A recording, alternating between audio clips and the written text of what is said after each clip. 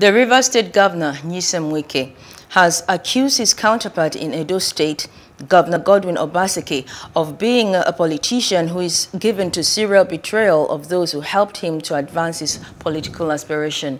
Governor Wike made the accusation at the inauguration of the community secondary school, Omongwa, in Ikwere local government area of the state. The report.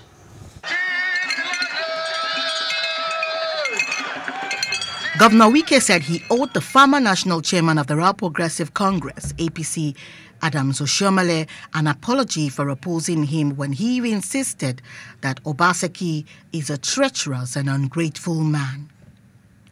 He said Oshiomhole was right then and had been vindicated given the recent display of ingratitude by Governor Obaseki to the People's Democratic Party, PDP, and to those who had helped him to secure his second tenure as governor.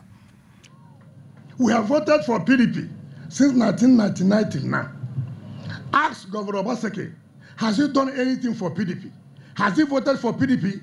The only election he voted was his own election when we gave him umbrella. So who has more stake in PDP? I have more stake. Because I have supported PDP always. You have never supported PDP.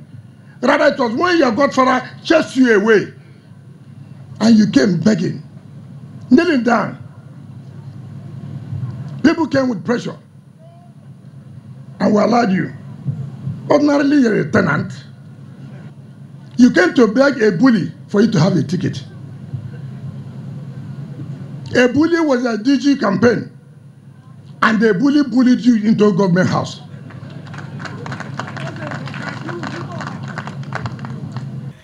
Wike said Obaseki is not his match where character matters because he is consistent, sincere, and a forthright team player.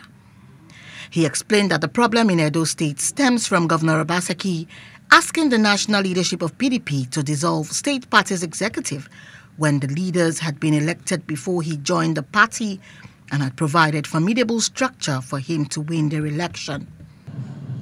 If you watch and if you ask anybody, if you go and check the DNA of Godwin Obaseki, what you see in that DNA is betrayal, serial betrayal, and ungratefulness. The DNA of Obaseki is what? Betrayal, serial betrayal, and ungratefulness. Inaugurating the project, former Minister of Information, Professor Jerry Ghana, described Governor Wike as a courageous leader who is focused and dedicated to service. He expressed the optimism that the PDP will take over power in 2023 to restructure the federation and transform their economy. You've been a partner, you've been someone who has really shown the kind of integrity, the kind of capacity, the kind of courage, the kind of wisdom, the kind of dedication that we would love to see. Well, therefore, we are very, very proud of you.